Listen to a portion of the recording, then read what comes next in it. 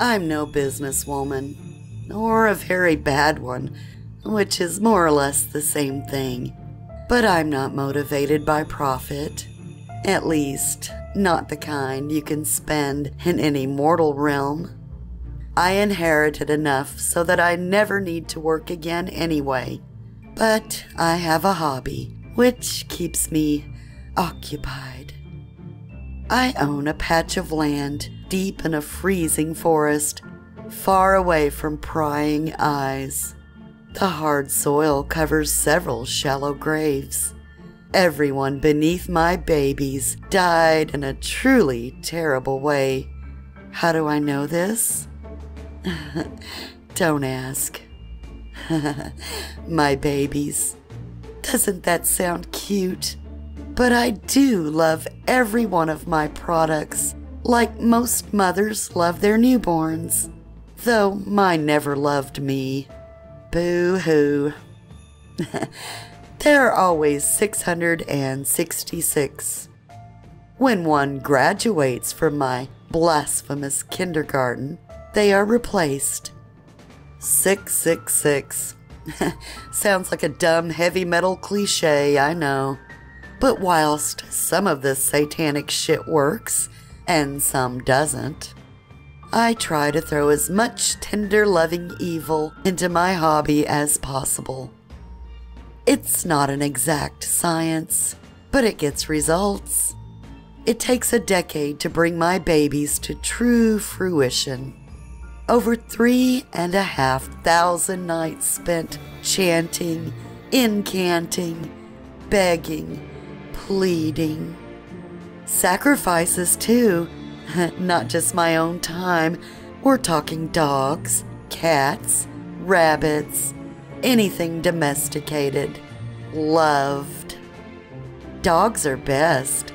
I've always been more of a dog person than a cat person. I've honed the art of pet napping so perfectly that I could write a guidebook. But then, who'd buy it? Well, maybe one or two of you weirdos reading this story. Blood soaks through the soil and nourishes my many children. Yellowing grimoires costing a year of your salary are duct taped together after years of enthusiastic usage. Curses which can curdle someone's soul in seconds are screamed into the darkness, night after night. And my babies grow. I can hear them whispering venomous ambitions when I place my ear to their feet. Gnarled fingers rap restlessly. Sighs of anxiety swirl in stormy gusts. If they had stomachs, they'd rumble like thunder. Then December comes, and I load up my truck. You might have seen me by the side of that desolate patch of road just outside town. You might have even stopped and took out your wallet, tempted by my insanely low prices. Like I said, I'm no businesswoman. I scan the local newspapers each January. I find the news channels so vulgar. Small-town stories of sadness and tragedy are infinitely preferable. I smile with delight as I read about the evils I've spread. But my widest smiles are saved for the little kiddies who see me, stood on the roadside with my magic markered sign year after year.